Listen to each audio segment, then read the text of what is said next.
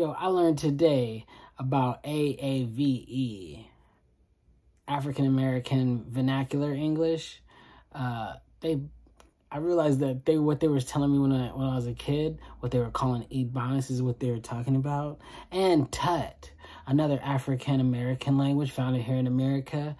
But both of them very interesting. That like AAVA is not just, first they were saying that the slaves were being taught by the slave master, which is like a poor guy. It was mostly poor people that were teaching the slaves how to conduct themselves. It wasn't like rich, proper talking people. So they were only mimicking poor white people that talk like that.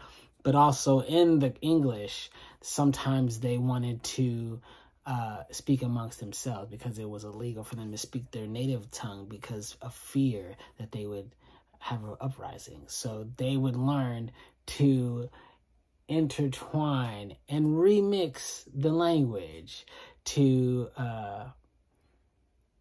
be able to speak to us.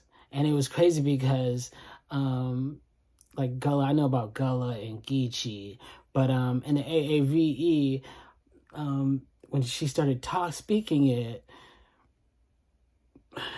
I feel like I was listening to my grandma talking to me, or when when you're a little kid and how they talk to you. I understood what she was saying, and then the light bulb popped in my head. Like, for a long time, I've been taught that this is proper English, and that this is broken English, as opposed of this is a new language with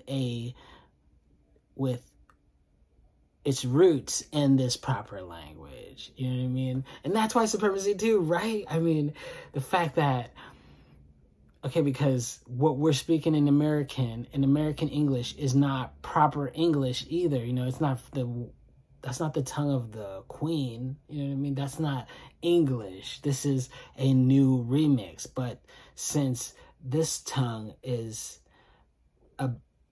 this is bastardized, but then since this one's bastardized from this one, and this one's black, now this one doesn't have any validity.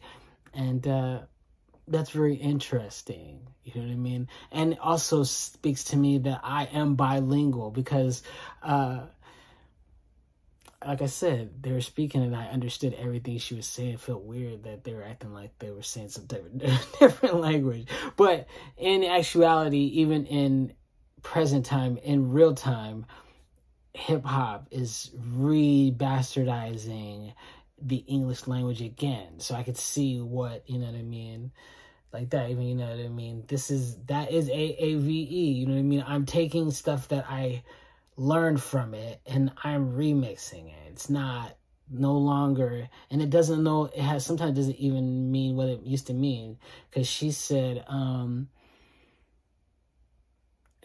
gone. And that means it's already, or done. Done means that you already did it. And like, we did that. We have been, like, we've been done that. You know what I mean? And that's like part of the language. All this to say is that I'm going to be using this language on a Turf Toe podcast every Friday at 9 p.m. Check us out. Me and the fellas, OTH, Lonnie Dangerous, Freezes, Jason. It's the real deal. And I'm Al.